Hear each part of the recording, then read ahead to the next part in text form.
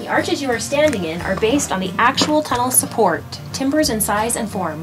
The Alpine tunnel dimensions varied within its length, but averaged nearly 11 feet at the widest point and 13 feet at the tallest. So snug was the fit that the locomotives and the loaded coal cars often struck the tunnel walls in passing. The historical Alpine Station Complex is located just north of this kiosk.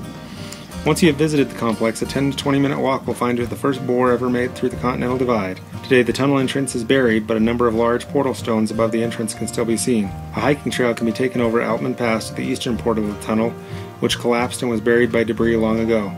The Alpine Station Complex contained all the facilities needed to care for employees, passengers, and trains. Many of the buildings and facilities have been restored or stabilized.